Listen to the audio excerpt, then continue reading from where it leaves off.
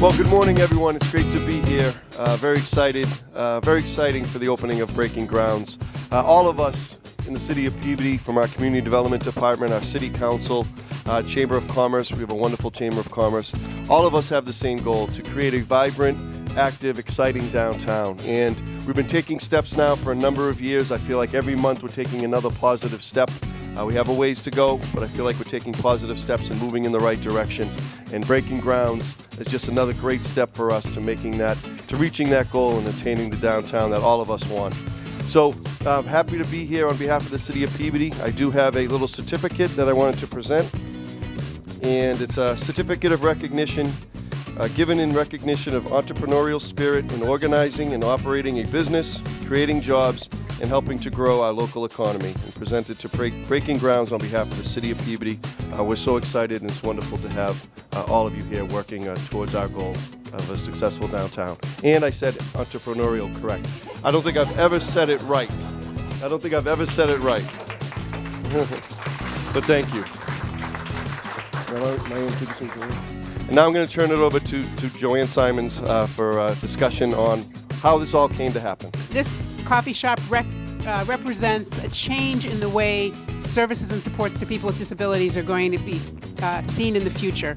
We're no longer going to be just building up places for people with disabilities that we're supporting, but we're going to be working with the communities in which we're part of, and we're going to be identifying what their needs are.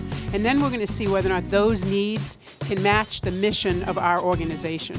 Because in order to have a truly inclusive community, we can only work together with our communities and with our local officials and with our partners. This is a place to train individuals with disabilities not to be here. As much as you're going to love having them wait on you, they're being trained here because they're going to have jobs in other places in the community. And I hope you get to meet Chris Stark, who's here with us today. I think Chris is the only trainee presently here. Hey, Chris. Hey, Chris. So I've actually had the pleasure of knowing Chris since he was a little boy, and it's kind of amazing to see that he's turned into a young man who can handle a cash register, greet people in terms of his hospitality, and clean up, and I bet you're going to probably learn to make some coffee too. Yeah.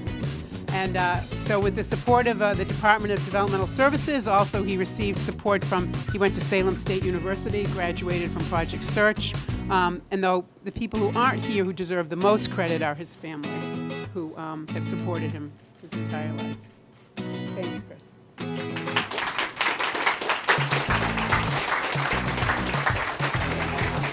And now the architect for this, because this doesn't happen without somebody, so the architect of this is Tim Brown, who was the director of our day supports and has recently changed roles. We're very excited because now he's the director of innovation and strategy, and that's the kind of role that we want to have more of, and so you're going to see more innovation and more strategic development. And Chris Lavasco, who's the CEO of the YMCA, who is also on our board, just walked in late. Not to steal the thunder from Tim Brown, though. Thank you, Joanne. Just a couple of quick remarks. I just, again, wanted to thank the city for all of their support and help. This could not have happened without full support from everybody from the Board of Health to the Community Development Office, from the guidance from them after running the pop-up cafe over the summer. They were really a huge support, and I want to thank the mayor for encouraging his staff to be as supportive as they were. A couple of things that I just wanted to highlight that the cafe is doing, as Joanne mentioned. The goal behind the cafe is not only to help and serve the community of Peabody, but it's also to provide employment training opportunities.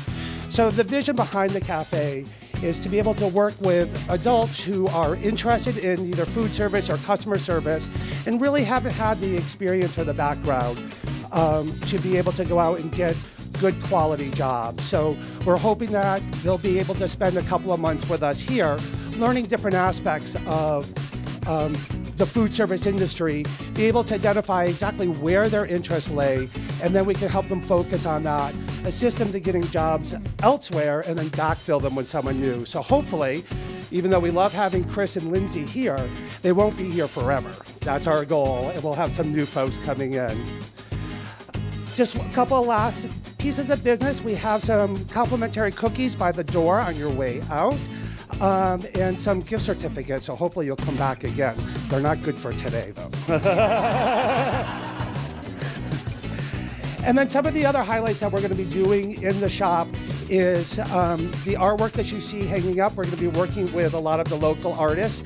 Desiree Ferreras, who just left the Northeast Arc. She was the assistant manager at the Canaan Company at the ArtWorks Community Art Center around the corner, is the first to display her artwork, but we'll be doing rotating art shows featuring first the local Peabody artists, and then we have some Shine jewelry, and we'll be doing a pop-up store here as well over the weekend for Small Business Saturday, the end. But Shine will also be featured here, as well as some of the other craft works that they make at the ArtWorks Community Art Center.